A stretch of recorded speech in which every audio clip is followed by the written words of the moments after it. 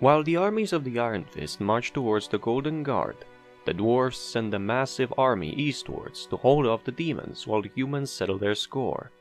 However, High King Zarin Hammerfall and an army of his best warriors instead head for the Golden Guard to support them against Gardon.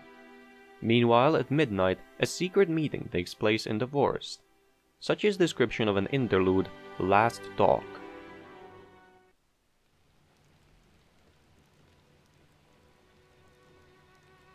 Gardon. Vandors. I didn't expect you to actually come, especially not alone. Unlike you, I am no traitor. If this turned out to be a trap, however, I would be prepared. Why have you asked me to come here? We're both in the same situation now, Gardon. We both have done nothing wrong, we both carried out our orders. We both have been betrayed by the Emperor for it.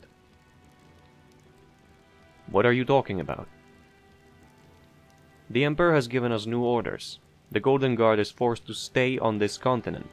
The Imperial fleet will destroy any ship that attempts to cross the sea. The portals we had tried to set up have been shut down from the other side. You mean... Yes, the Emperor lets the Golden Guard, his most trusted soldiers, down as he had let you and the Iron Fist down before. You and I have never seen eye to eye, Gardon, but we are kin, whether we like it or not. We share the same blood. The Emperor, your half-brother, my nephew, he has betrayed us both. This is dire news for humanity. The Emperor, he must have lost his mind completely. He will lead the Empire to its doom. If you think this changes anything between the two of us, however, you are fooling yourself. While the kingdoms were under attack by the demons, you watched and did nothing. Instead, you sent your men after me, the one who tries to defeat our great enemy.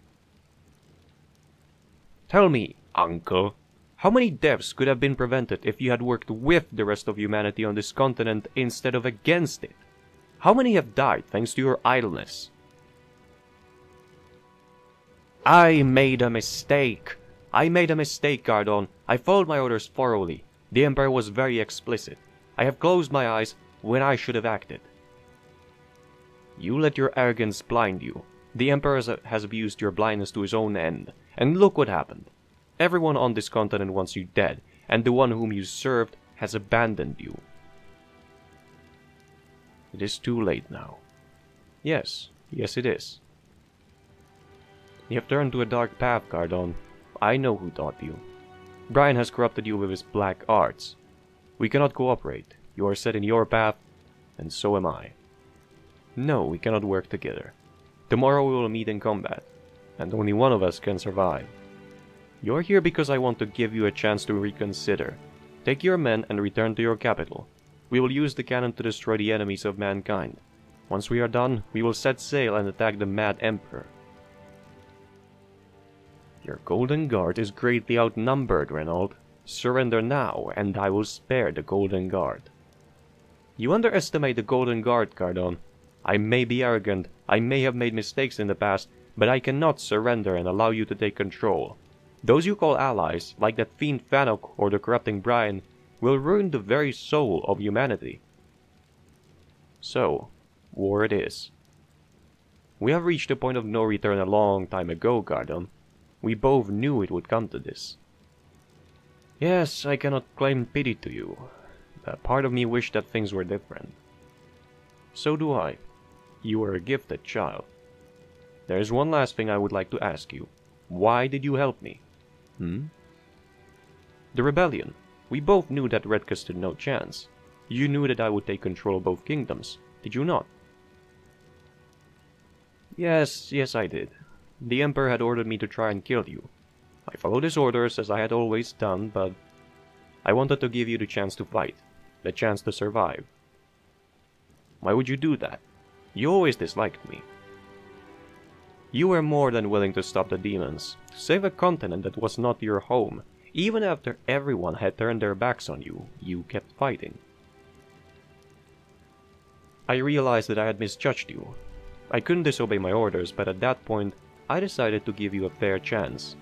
It is a shame that you still turn to the dark arts.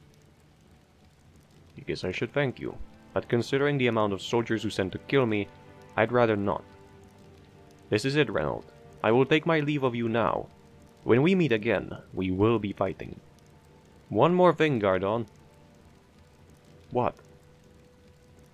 Regardless of what happens tomorrow, regardless of what happens after that, your father loved you, and would be proud of you.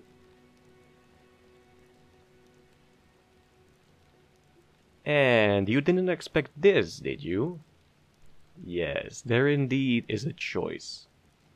I haven't explored the choices yet, but... which one?